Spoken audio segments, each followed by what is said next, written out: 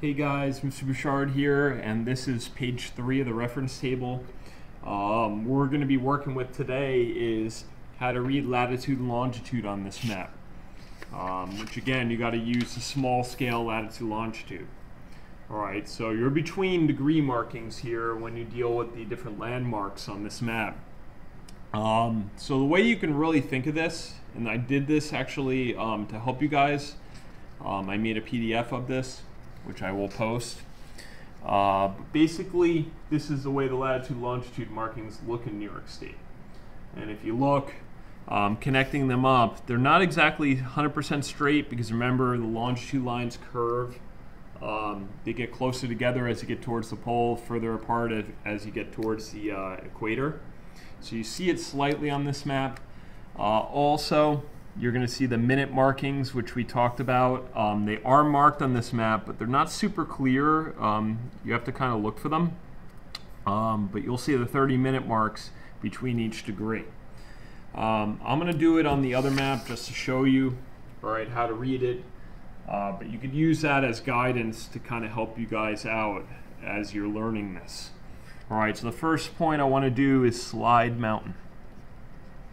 So if you look for Slide Mountain on there, it's just by Kingston, New York. It's pretty close. So you'll see it right here on the map. Okay, the triangle is the point where that is located exactly. Okay, and so if you look, even from my other map, okay, you draw a line across. Here's the 42 line. So it looks like it's pretty much on 42 degrees north. It's pretty close.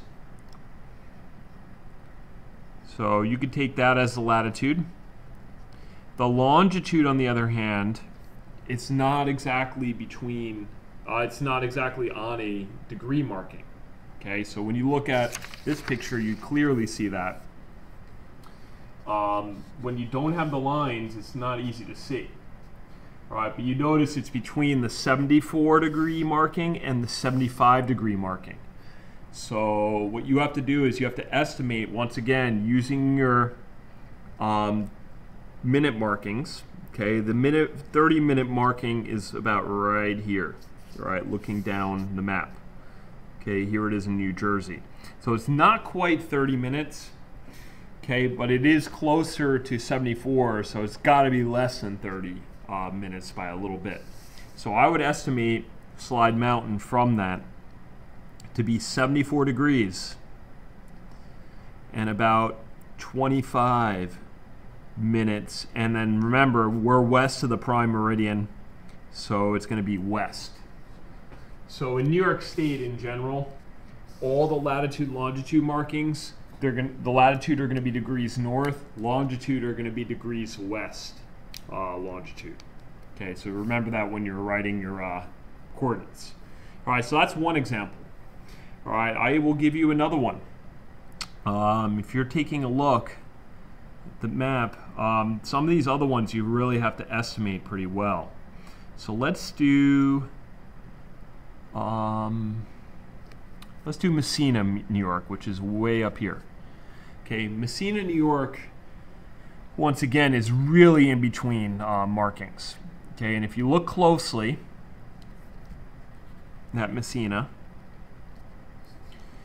the latitude, it's between the 44 degree and 45 degree. But once again, you always go to the lower one it's between, so 44 degrees. And it's almost to the next degree, but not quite. Okay, it's just shy of it. All right, so you can estimate it to be maybe about 58 minutes north. Okay, and then longitude, on the other hand, if you look at the map, it's between 74 and 75, just like Slide Mountain was, except it's closer to 75. But we always take the lower one that is between, so 74 degrees and maybe 55 minutes west.